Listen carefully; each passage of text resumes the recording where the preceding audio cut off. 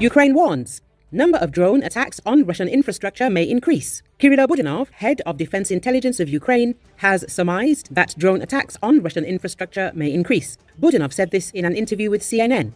He said Ukraine is maintaining its positions in the air above the front line. As Russia continues to learn from its combat experience, there is a trend toward even greater use of UAVs on and above the battlefields in Ukraine. It is precisely in unmanned systems that we are more or less equal, he added.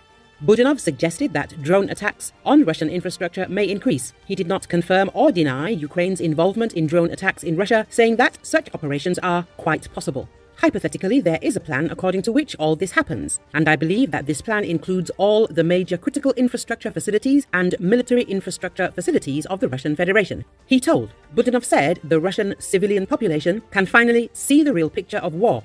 They see burning oil depots, destroyed buildings in factories and plants, and so on. This is all beneficial, he added. Earlier, Budanov predicted that the Russian offensive, which began in November 2023, would soon run out of steam, allowing a new Ukrainian counter-offensive to begin.